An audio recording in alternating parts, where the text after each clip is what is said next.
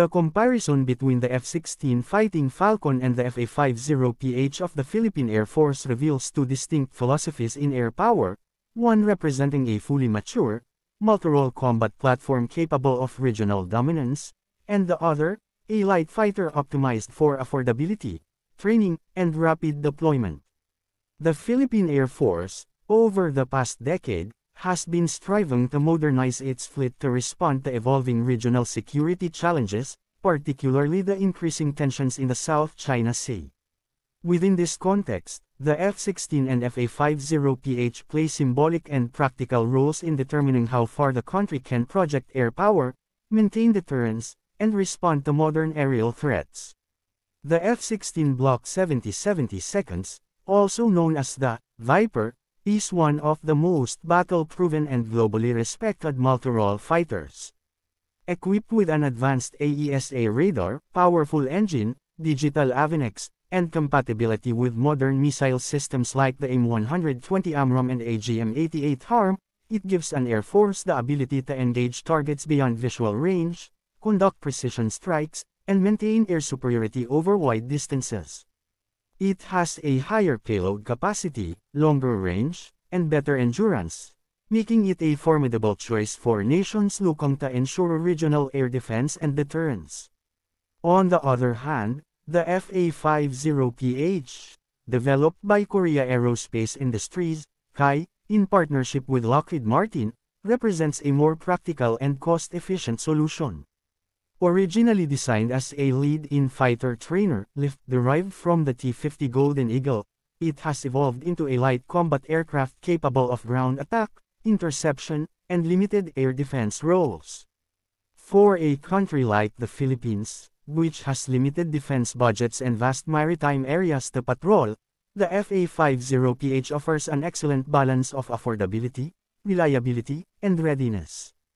It serves as a bridge between basic jet trainers and high-performance fighters like the F-16, allowing pilots to transition smoothly and gain combat experience without the high operational costs of a full-fledged multi-role jet. Technically, the F-16 far surpasses the FA-50PH in engine thrust, weapon load, and avionics integration. The F-16's radar can detect and track multiple targets at greater distances, allowing it to engage enemies before being detected.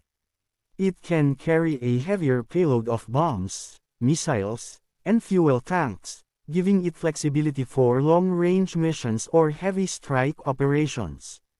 The FA-50PH, however, offers simpler maintenance, shorter turnaround times, and lower fuel consumption, all essential factors for a country that needs to maintain frequent patrols and training missions on a tight budget. With upgrades, newer versions of the FA-50 are expected to integrate AESA radar, aerial refueling capability, and more modern missiles, bringing its performance closer to the level of early-generation F-16s. The Philippine Air Force's modernization roadmap envisions a multi-tiered approach, strengthening air surveillance, air defense, and attack capabilities step by step. The acquisition of 12 FA-50PH units from South Korea was a milestone in regaining supersonic capability after decades of absence. These jets have already proven useful in counter-insurgency operations in Mindanao, maritime patrol over the West Philippine Sea, and participation in international training exercises. The government's plan to acquire more FA-50s demonstrates confidence in the aircraft's performance and suitability for the country's current operational needs. However, there remains an aspiration to eventually purchase F-16 Block 70/72 fighters to elevate the Air Force's capabilities to international standards. Budget constraints remain the greatest challenge in pursuing F-16 acquisition. Although the United States approved the sale of F-16s under the Foreign Military Sales (FMS) program, the cost, estimated at around $2.50 billion for 12 aircraft, raised concerns within the Philippine government. Maintenance and sustainment costs are equally significant. Operating an F-16 fleet requires a robust supply chain, ground infrastructure, and highly trained personnel. In contrast, The FA-50PH's lower price tag and shared technology with the T-50 trainer make it an easier, faster, and more sustainable choice in the short term. This economic reality means that while the F-16 remains a long-term strategic goal, the FA-50PH continues to serve as the operational backbone of the Philippine Air Force today.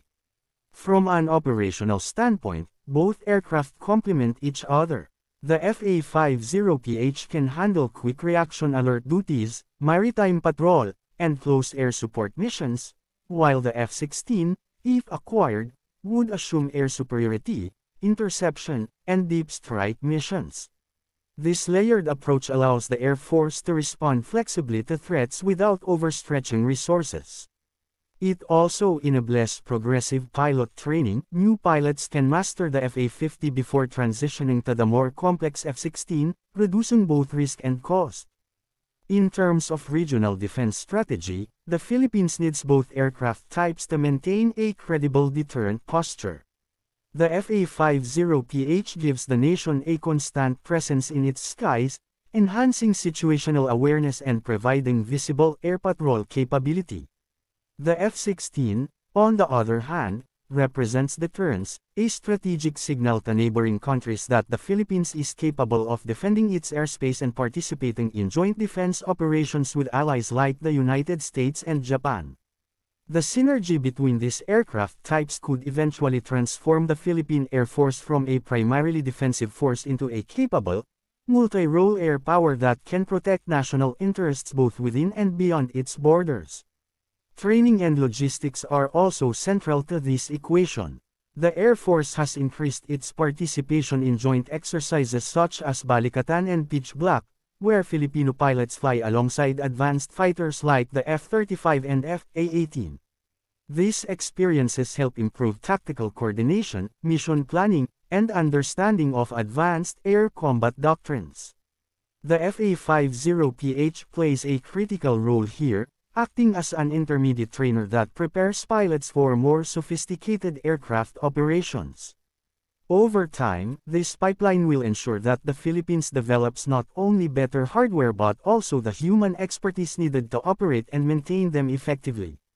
Ultimately, the real power of the Philippine Air Force does not lie in choosing between the F-16 and the FA-50PH, but in integrating both into a coherent, sustainable defense strategy. The FA-50PH gives immediate capability, fast, light, reliable, and cost-effective. The F-16 promises transformative capability, powerful, modern, and interoperable with allied forces.